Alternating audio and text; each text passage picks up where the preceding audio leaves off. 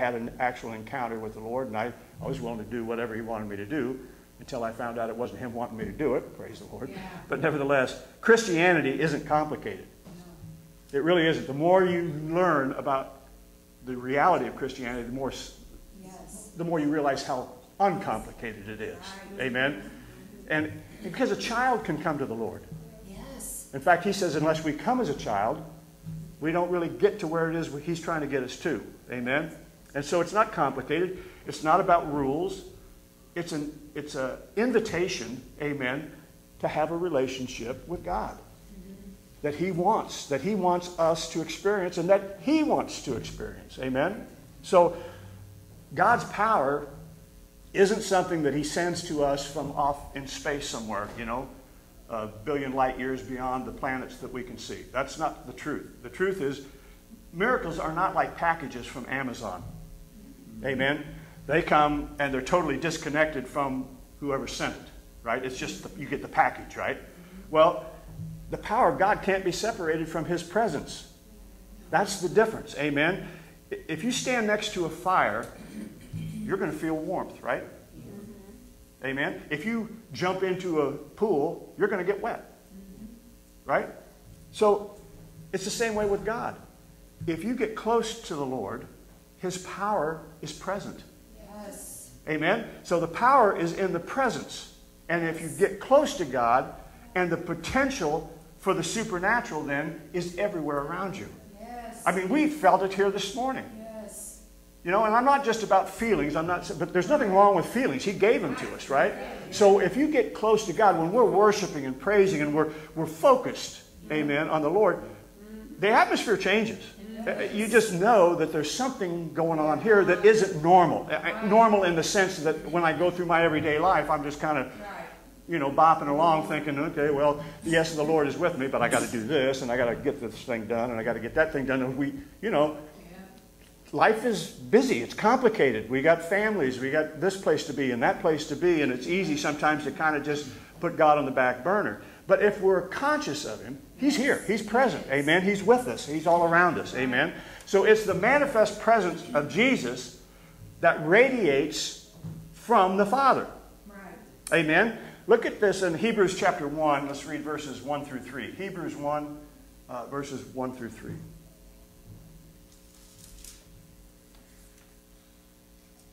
So God, who at sundry times and in divers manners spake in time past unto the fathers by the prophets, hath in these last days spoken unto us by his Son, whom he hath appointed heir of all things, by whom also he made the worlds. Yeah.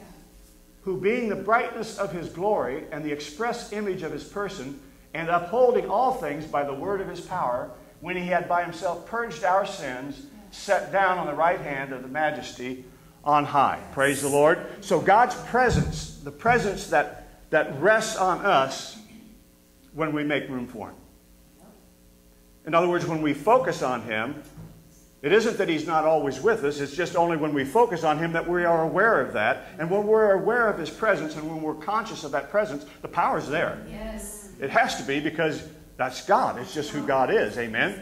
And so when we talk about being supernatural, and we are supernatural. Yes. I love Tammy's got it on her phone every time she sends a text message and I'm supernatural. Well, we all are. That's a fact. We're children of God. Now, how can you not be supernatural? God's supernatural, and it's in our genetic, as a born-again believer, as a child of God, to be supernatural. So when we talk about that, supernatural, it's easy to think that being supernatural is us walking around with special powers.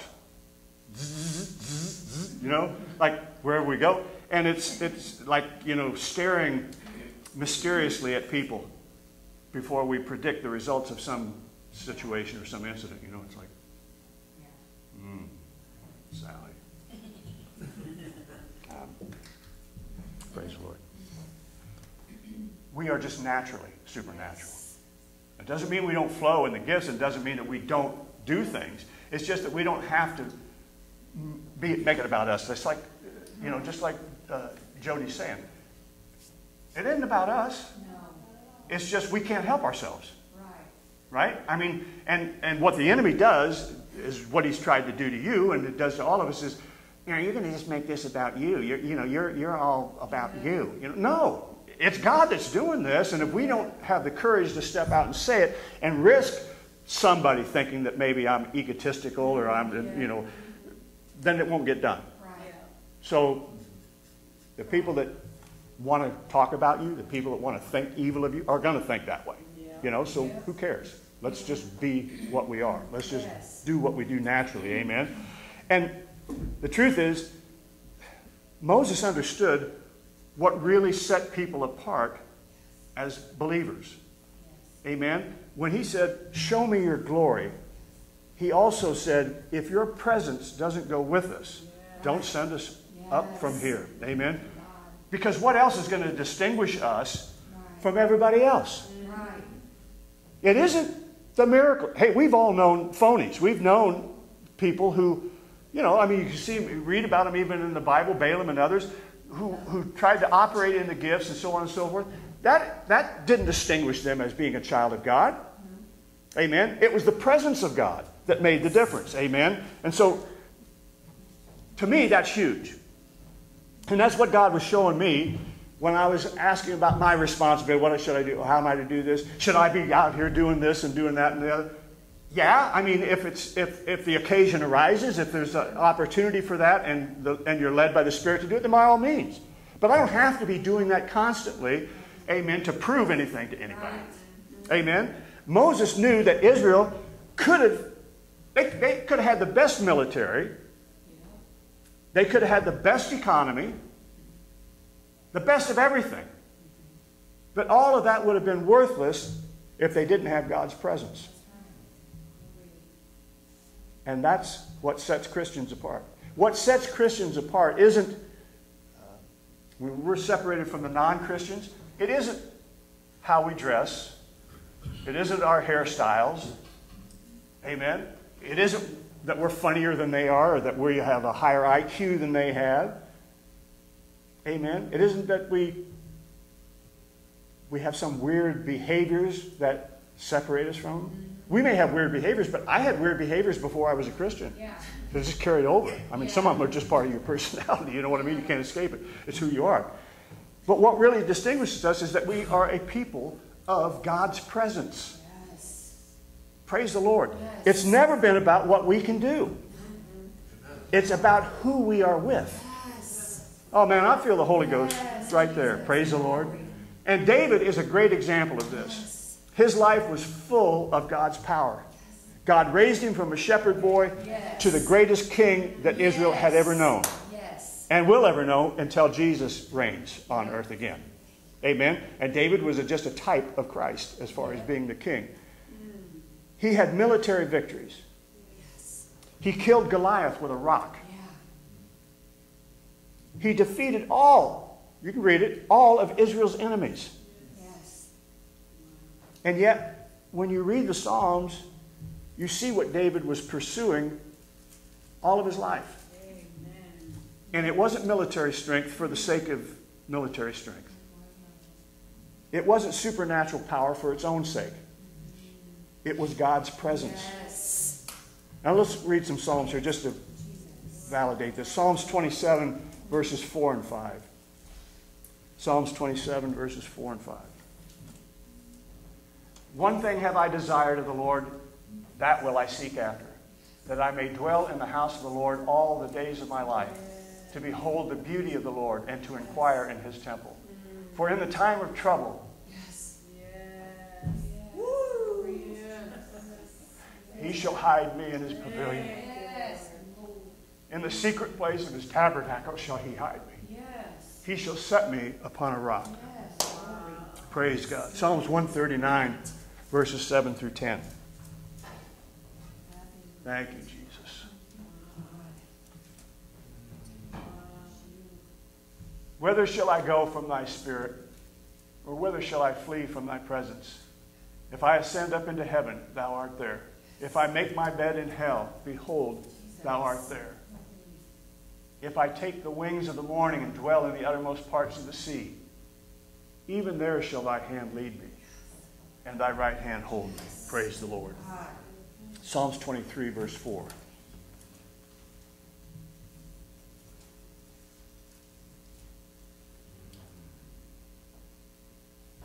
Yea, though I walk through the valley of the shadow of death, I will fear no evil, for thou art with me. Thy rod and thy staff, they comfort me. Praise the Lord.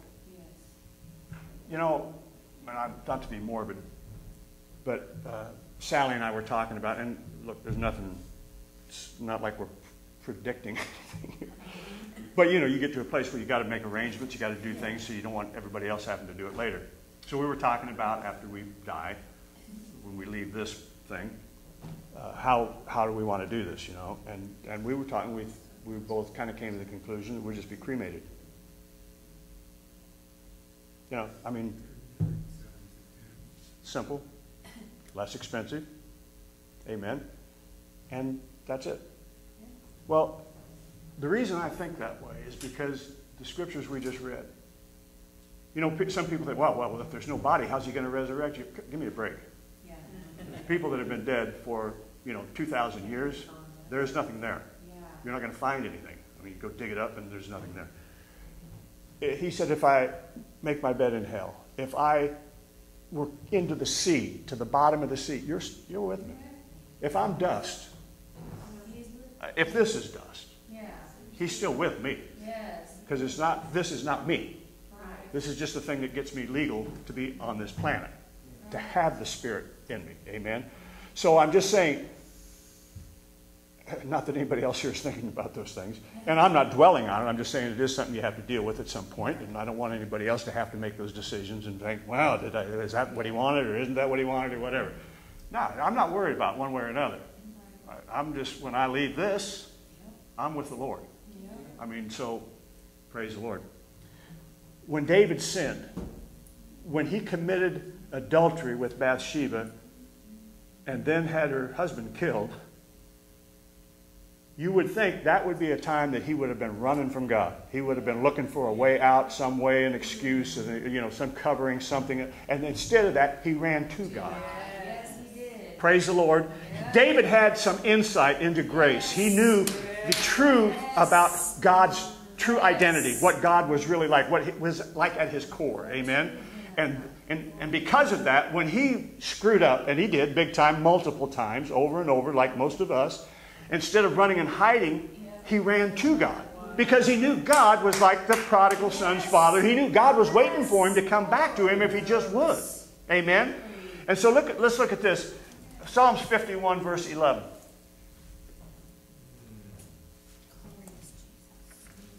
Cast me not away from thy presence, and take not thy Holy Spirit from me. That was David's response to his own rebellion, his own sin, his own rejection, amen, of the principles that God had given him. It wasn't, don't kill me. No, it was just, don't leave me.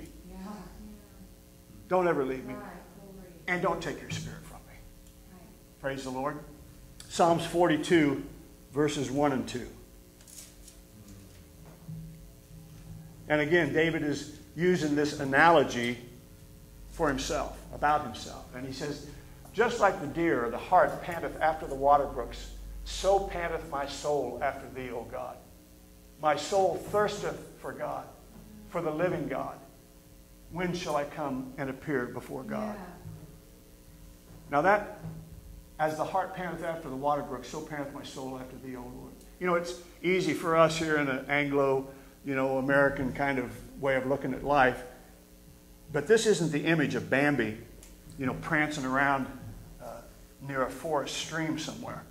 Some pristine little, vision, of a deer just wandering around in the woods and comes upon a stream and has a drink. This is an image from the Middle East, from the scorching heat of that part of the country that David was familiar with. It's a deer panting for water. Its throat is burning for the one thing that will maintain its life. Now think about Moses again. He was given the law. He led Israel through the Red Sea. He saw manna fall from heaven. But he knew the key was God's presence. Right. Amen? And that's why he said, if you're not going with us, I'm not going. Right. I mean, I know what you've done. Right. David the greatest king of Israel, greatest one they ever had. He's battle-scarred. He's hardened by the life of war, because his life was filled with warfare. He wept and cried out for the presence of God.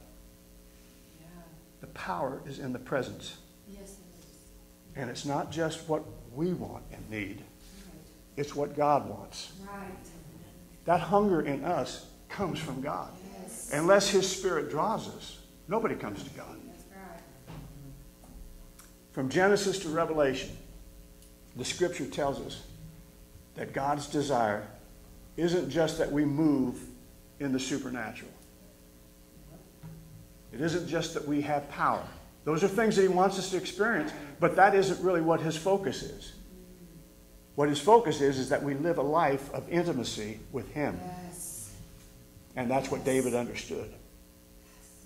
From Adam and Eve in creation. I mean, they were able to walk with God. The Scripture says in the cool of the day. They had intimacy with God. They had closeness. They had relationship. Amen? And the greatest consequence of their sin was that they separated themselves from God. They hid.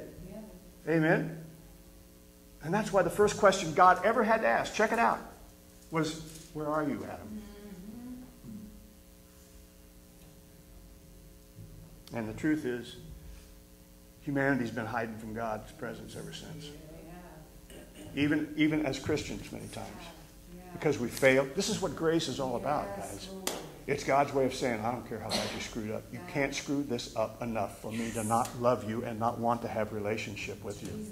It's like a parent and a child. It's like a grandparent and a grandchild. They do stupid stuff. They're kids. They're growing up. They're trying to figure things out. They've got their own experiences that they have to deal with. And yet, how do we feel about it? We just want them, just come, let me hug you. Let me tell you how much I love you. Yes. That it's okay. Yes. Everybody's screwed up. You're not unique. You're all right. It's okay. I still love you. You're my child. Amen? And that's God. That's the way God deals with us. And so the Bible is a story of God seeking to draw people to him. Amen. It's not about us doing everything right and getting all the rules together. The Bible is about God trying to tell us how much he loves us and how much he wants us to be with him. Yes. Amen. The very heart of Israel's calling was that they would be a people of God's own possession. That he would be their children, or they would be his children, I should say. Amen. That he would live among them. Yep. Praise the Lord. Remember Moses' words, he said, what else is going to distinguish us if it isn't your presence? Right. Without that presence, we're no different than anybody else. Right? We're all flawed. We're all screwed up. We're all messed up. We all make mistakes. It's the presence of God that distinguishes us from the people out here in the world. Yes. In practice, what that meant was that God commanded Israel to make a home for him. He said, I want you to be mine. And so he said, make me a home so that I can dwell among you, so that I can be with you. Amen? And it started out as a tabernacle, a tent. Later it became a temple. And you can read all about God's preferences for furniture, for the size of the rooms, the way the priests were supposed to dress, even the way they were supposed to smell. I mean, that's getting pretty weird. You know, I mean, to me, that's kind of bizarre. But it's all there at between Exodus 25 through Exodus 40. All of this information is there that God was commanding or demanding for his presence to dwell. And so when you first read it, it is weird. It's kind of bizarre. Why was God so particular? Because it's revealing him. It's revealing Jesus. That's why he wanted it a specific way, a certain size, a certain type of materials. And all of those things were pointing to him, a revelation of him, for us to have a clearer understanding of him, for us to know him better, to be able to be intimate with him. Amen? 2 Chronicles chapter 7, verses 1 through 3. 2 Chronicles 7, 1 through 3. Now this is after Solomon has built the temple. And this is the first time they're going in, and they built God's dwelling place, right? And they're going to go in and worship, right? And when Solomon had made an end of praying, the fire came down from heaven and consumed the burnt offering and the sacrifices, and the glory of the Lord filled the house. And the priest could not enter into the house of the Lord because the glory of the Lord had filled the Lord's house. And when all the children of Israel saw how the fire came down and the glory of the Lord upon the house, they bowed themselves with their faces to the ground upon the pavement and worshipped and praised the Lord, saying, "For he is good, for his mercy endureth forever." They got a revelation all of a sudden because of God's presence and his manifesting, amen, of his glory. Amen. So this became God's home. This became his address on earth. He was close. He was nearby. And you notice that when God was close, so was his glory. So was his blessing. Amen? When his presence left, so did the glory. So did the blessing. So God's ambition is that we might live in his presence. In the glory. In the blessing. Amen? Now, this is insane, but the truth is, Israel rejected the offer.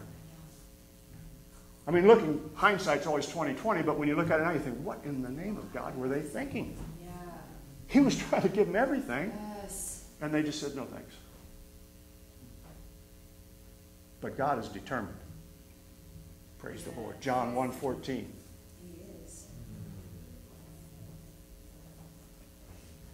I know this in my own personal life, so you know, it's true for us as a church, but we are all individual church, you know, the dwelling place. So the Word was made flesh and dwelt among us. And we beheld his glory. Praise the Lord. The glory as of the only begotten of the Father, full of grace and truth. God just moved back into the neighborhood. Praise the Lord. He hadn't changed his plan. Somebody rejects me, I'll find somebody else. And he comes in the person of Jesus. And because we've read this thing so many times, it's easy to miss the magnitude of what John said. The presence that dwelled in the tabernacle, that dwelt in the temple, was born of a virgin and literally lived among normal people like us. Praise God. The walking, stumbling, filthy, sweaty, hungry, bathing, eating, holy of holies. That's us. When God was present, so was his blessing. John 14, verse 6.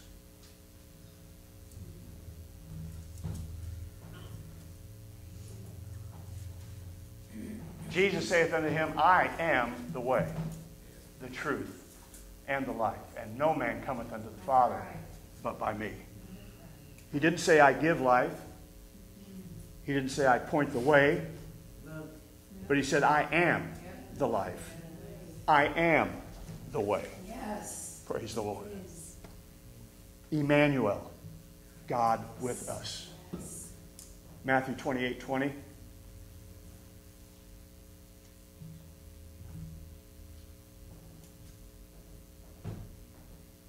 He said, teaching them to observe all things whatsoever I have commanded you, and lo, I am with you always, even to the end of the world. Amen. And it was the cross that made that possible. He said on the cross, my God, why hast thou forsaken me? Or why have you departed from me? He took on our sin, and as a result, he was cut off, or he was separated from the Father for a moment in eternity, so that for all of eternity, we never will be. Praise the Lord. Thank you, God. Romans 8:1.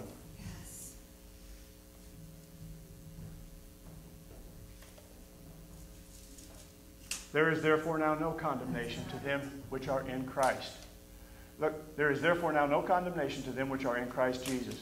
And that who walk not after the flesh, but after the Spirit. And I've got the original reprints. I don't have the originals, obviously. But I've got the reprinting of the original Greek, and that isn't even in it. After the comma behind Jesus, who walked not after the flesh, but after the Spirit, isn't there. What he actually was saying was, there is therefore now no condemnation to them which are in union with Christ. Jesus, glory. Praise the Lord. That would be anybody who is born again. Yes, yes. See, Jesus experienced this momentary darkness or separation so that we would know the eternal light of God's presence forever. 1 Peter 2, 9 and 10.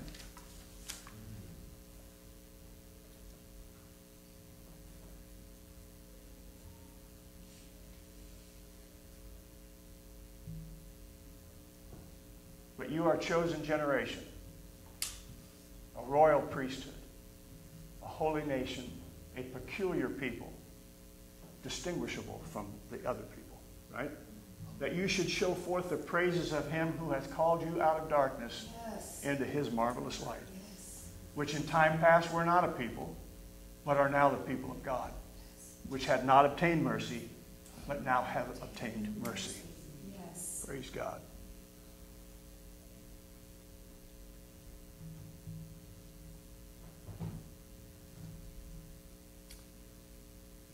Adam and Eve went into hiding. But on the cross, Jesus found us. So we don't ever have to hide again. So many people that are saved, that know the Lord, that have confessed him as their Savior, are living tortured lives. Living almost as though they were not saved. And it's only because they think God's mad at them. They think, I've screwed up too big. And this is what God's trying to tell them. There's no way you can do it. You don't have to hide from me anymore. You don't have to hide behind your issues and your mess. And you don't have to worry about it. Just come boldly to the throne of grace. Because that's what I've wanted all along, is intimacy with you. Relationship with you. You don't have to be afraid that I'm going to punish you or that I'm going to do damage to you. The problem is we do stupid things and then the consequences come back and we think it was God because of religion. We think it's some kind of judgment from God because this bad thing happened or this situation. No, it was a poor choice. But God still wants you to come back to him because the only way he can fix that is by your being in his presence, by being a part of what he wants for you. Praise the Lord. And all of this leaves us with a question. How is he present with us now? John 14, verses 16 and 17.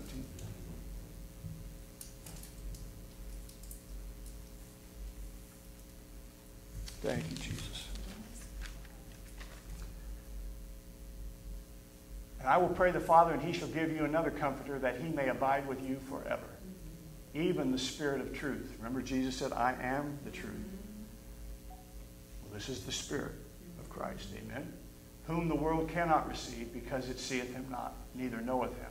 But you know him, because he dwells with you and shall be in you. So the world, what distinguishes us, the world doesn't know it. They don't know him. They don't have this. Right? But we're distinguished by the fact that we do, and we are. Right. Praise the Lord. That ought to stagger us. Yeah. And we get so used to scriptures and repeating. I mean, this is all simple stuff that I'm telling you this morning. It isn't like something you didn't know, right? And we've all gone through this. But we have a tendency to do what I was doing when I was talking to the Lord, and that is just kind of drifting, to a place where you're trying to be what God wants you to be, but you're trying too hard. Yeah. When all he wants is you. Yes. He doesn't want your work. He doesn't want your effort. He just wants you.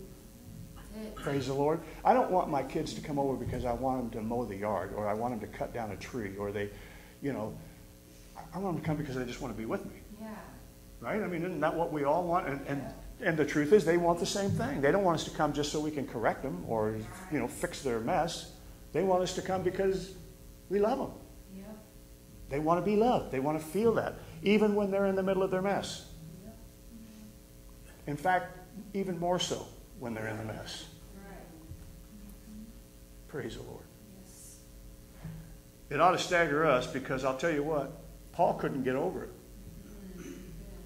He came from a very religious background. We all know this, but it just dumbfounded him. He could not get past this miraculous thing that God was doing, that it was about God's love and not about God's requirements. Right.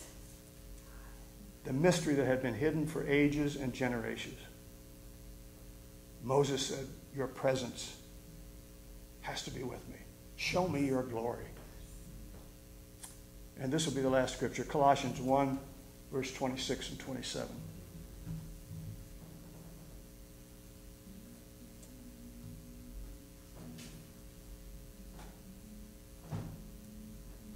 Even the mystery which hath been hid from ages and from generations, but now is made manifest to his saints, to whom God would make known what is the riches of the glory of this mystery among the Gentiles, which is Christ in you, the hope of glory. See, if somehow we could stay focused on this reality, Yes. things would definitely be different.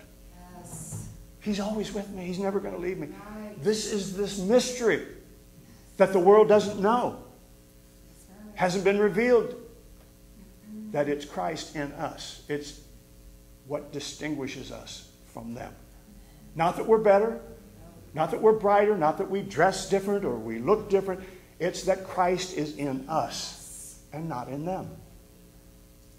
Praise the Lord. They may not know what it is, but once they kind of get around you a little bit, they'll either want to embrace it or they'll want to dodge you every time they see you.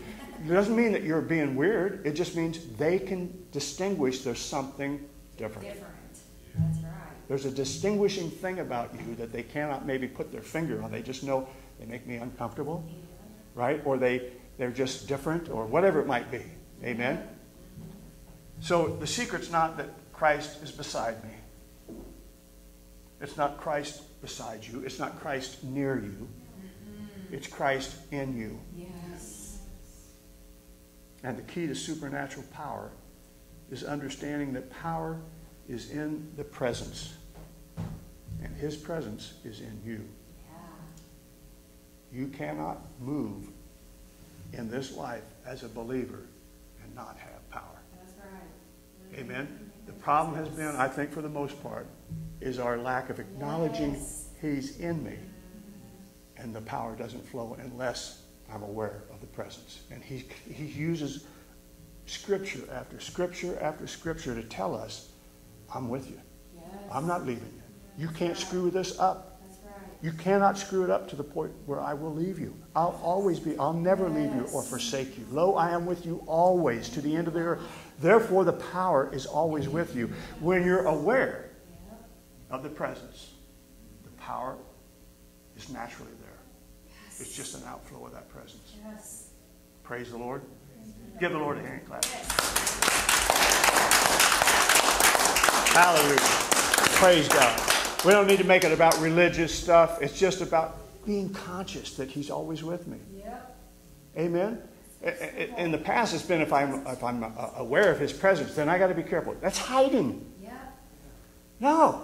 You just need to be aware of his presence no matter what the situation is you're in or whatever choice you have made or whatever screw up you've had. He's still with you. He will not leave you. The power is still there to overcome whatever the situation is if you will focus on that reality of his presence.